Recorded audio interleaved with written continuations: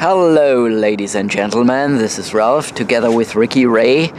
We are here at the Wetterpark in Offenbach, Germany. It's autumn, it's brilliant light, and I'm very happy that Rikhy introduced that park to me recently. In today's episode, Rikhy is going to play some Indian music with an electric bow on his guitar, and we also want to show you the Wetterpark here in Offenbach, so stay tuned.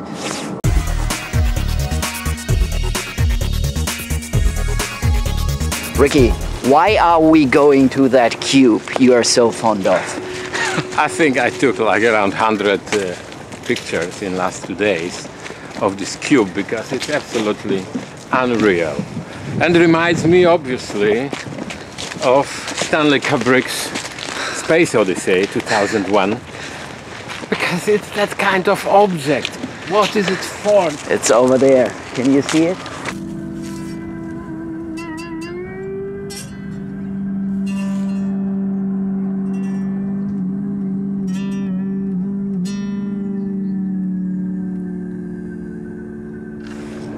Okay, Rikhy, so why don't you go ahead and explain a few things about the E-bow you are using on your guitar. Rikhy, take it away.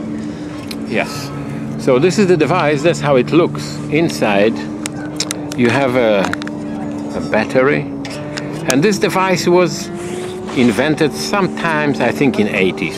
And basically it was for electric guitars. So here the change in magnetic field works opposite to magnetic pickup in the guitar. Means in magnetic pickup in the electric guitars pick up the vibration of the string. Here is reverse. The magnetic field makes the string vibrate, and it's quite harsh sound on the electric guitar, not so pleasant. And then some people like myself discovered that we can use it for acoustic instrument, and then it makes this very interesting flute-like effect.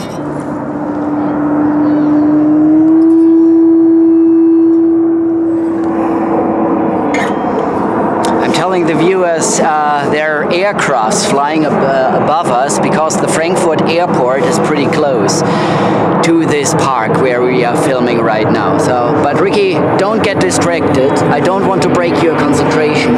Go ahead.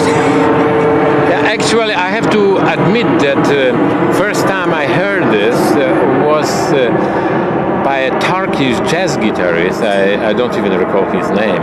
He used it on a fretless guitar, which make this instrument sound more like Turkish flute. And on fretted instrument it's much more difficult to use, because when I pull the string, the position here under the E-bow changes, so both hands have to be coordinated, otherwise you lose that sound. What is the most interesting is the dream of every guitarist, have this long sustained sound like the saxophone player or the violinist have. And here I'm purely acoustic situation, but in concert situation, in studio, I use also all kind of echoes and devices to make it even more spacey, and even more interesting is looping this sound, because you can make like kind of synthesizer-like sound, but it's unpredictable, and if you do it in performance, it will be never the same. Because how the crisscross frequencies, they layer on each other, they affect each other. So you get some very haunting and very interesting sounds that really penetrate your mind. And for me as a player, are very inspiring to play on top of those. So that much about the E-bow. Thank you. The idea is that you never know. The device was designed for something else, and something else really came fantastically. I have 2 of them because people hardly use it, and I'm always afraid that they will disappear completely. Yeah, there are great inventions in human history where people were trying to invent something new and then they ended up with a completely different invention. For instance, the post-it notes. The guy wanted to invent, I think, a very special glue, and by accident, by chance, coincidence, he invented the post-it notes. Okay. Did not know that. And here, because you are a synthesizer specialist, and we have to mention 303 from Roland, which was designed as a replacement for a bass guitar, absolutely useless for the purpose. Until today, I regret I did not buy it. When I was in Singapore, somebody showed it to me. I said, what is this rubbish? At that time, you could get it for $100. Today, you have to pay $2,000-3,000 to get this piece, which people started to use for completely different things that it was designed for. So we never know.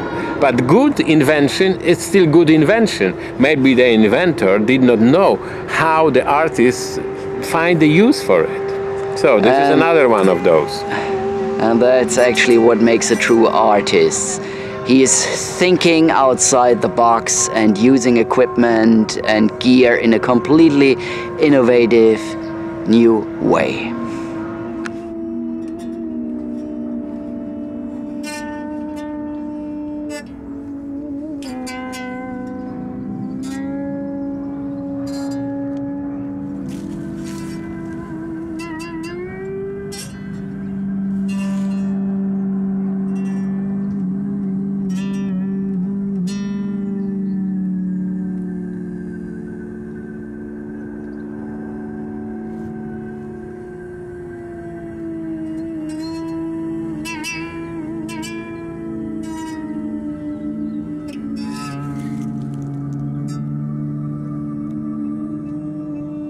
Well, Rikhy, this place really feels like a set from a science fiction movie, and here right in the middle of Offenbach.